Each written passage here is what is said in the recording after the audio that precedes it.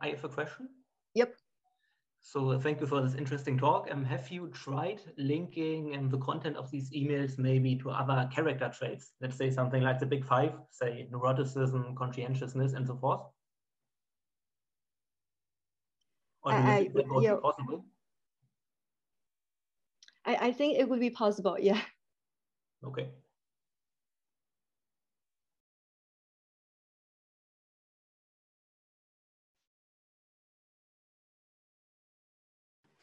I have a question about the slide 19.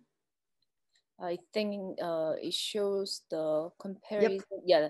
So some of the comparison you made looks a pretty marginal difference to me, but that's because maybe I don't know the detail. Did you do the?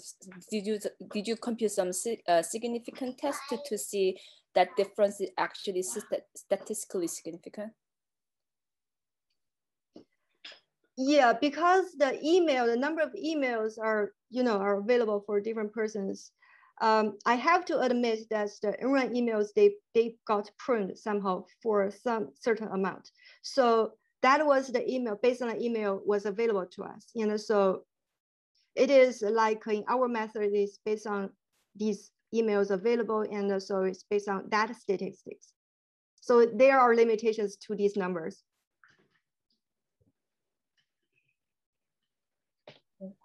Okay. Yeah.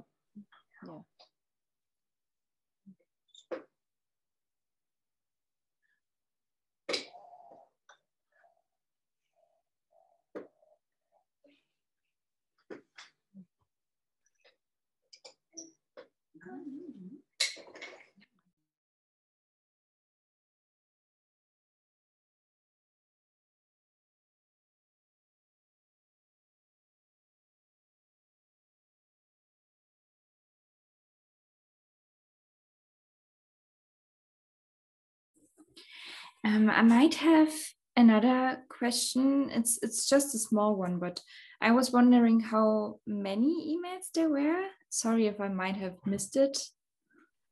I forgot to get the exact numbers of all the persons here. So like we have 43 for all of them.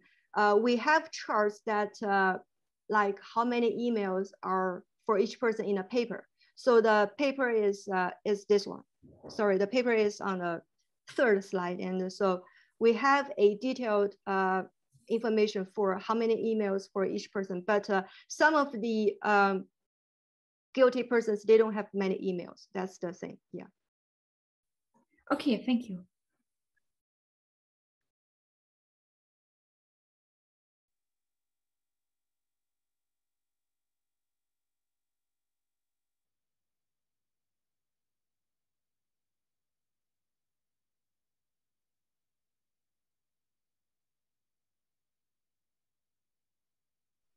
I will say that the work you do is interesting to apply. It's not about the motion detection, but since now you are working on atmospheric science field, so there was a study by actually a good friend of mine that they worked together with the Facebook, and they try to detect the word people posted in Facebook to find the wildfire. Basically, when there is a wildfire happening, people basically posted in Facebook about there is a bad air pollution here and there. So they use basically text mining to get the air quality information. So I mean, I think that will be interesting. We can think about how we could reuse this, apply this to our new field. Yeah, that sounds interesting. Okay, I think that there are no more questions. I don't see any in the chat yet. No, either, yeah. Okay, so thank you so much, Doris, for your interesting talk. Yeah, and if anyone is interested in or have a question that couldn't ask here, they can always email to Doris. She's here. Yeah, so she will be available to follow up any potential questions. So I think thank you for the nice talk, Doris. Thank you all. Okay. Bye. Bye.